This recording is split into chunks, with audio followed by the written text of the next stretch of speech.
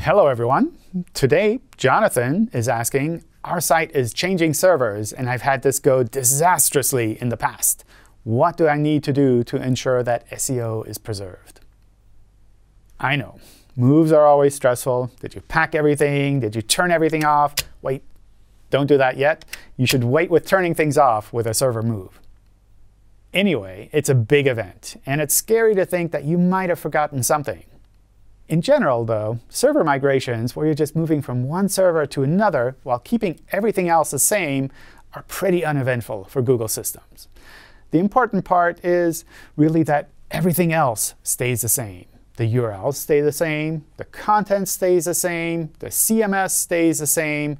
It's all the same website, just hosted on a different IP address.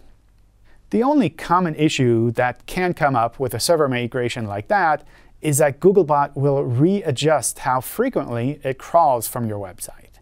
Our systems do that automatically. The goal is to avoid causing problems on your server through too much crawling. So when we recognize that your server has changed, our systems will generally throttle back, make sure that your new server can cope with the extra work of Googlebot crawling, and then over time, we'll increase the speed again to a rate that works well for your server and that helps us to keep your website fresh in the search results. As I mentioned, this is a fully automated process, so you don't need to do anything special here. By the way, we have a fairly comprehensive guide on server migration, should you be curious about some of those extra details. I added a link to that in the description below.